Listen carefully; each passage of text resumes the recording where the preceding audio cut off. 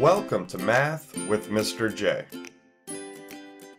In this video, I'm going to cover how to convert between centimeters and millimeters. So centimeters to millimeters and millimeters to centimeters.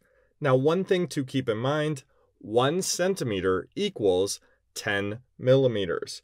We need this information in order to convert. Let's jump into number 1, where we have 6 centimeters equals how many millimeters?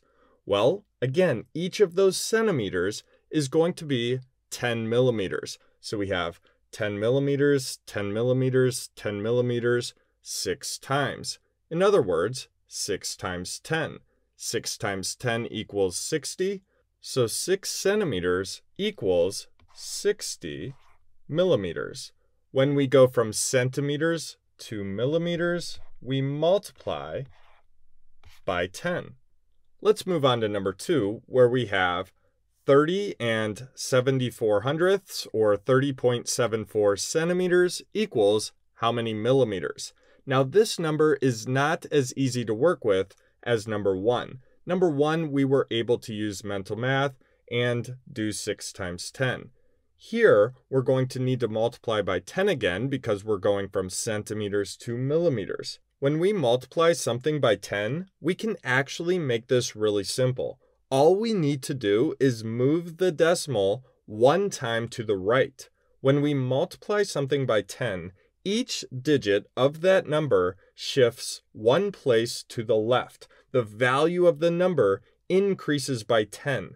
In other words, we multiplied by 10. So technically the digits shift and increase in value, but let's make this simple and move the decimal in order to push all of our digits to the correct place, so to speak. So again, move the decimal once to the right in order to multiply by 10. So let me rewrite 30 and 74 hundredths here. And we will move this decimal once to the right, and it's now going to go in between the 7 and the 4. So we get 307 and 4 tenths, or 307.4 millimeters there. So 30.74 centimeters equals 307.4 millimeters. Let me go back up to number 1 and see if moving the decimal for that one will work as well, just to show that this will work for any problem. Multiplying by 10, move that decimal once to the right.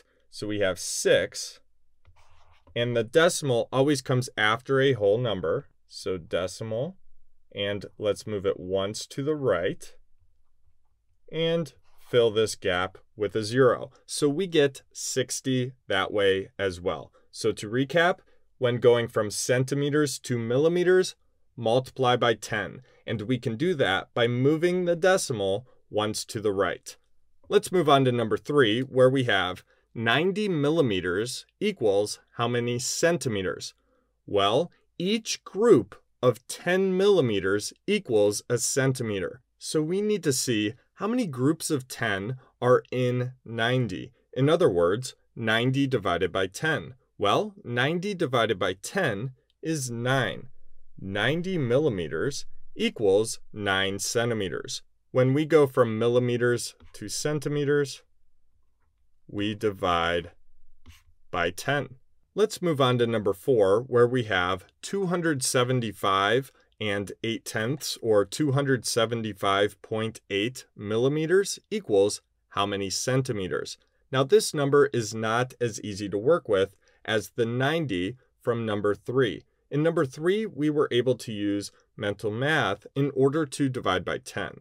For number 4, when we divide by 10, we shift each digit to the right 1 place. This will give us 1/10 the value of our original number. In other words, we are dividing by 10. We can do this by moving the decimal once to the left. So let me rewrite 275 and 8 tenths here. So again, we're dividing by 10, and we can make this simple by just moving the decimal once to the left. And the decimal is now going to go in between the 7 and the 5. So we get 27 and 58 hundredths. So 275.8 millimeters equals 27.58 centimeters. So there you have it. There's how you convert between centimeters and millimeters.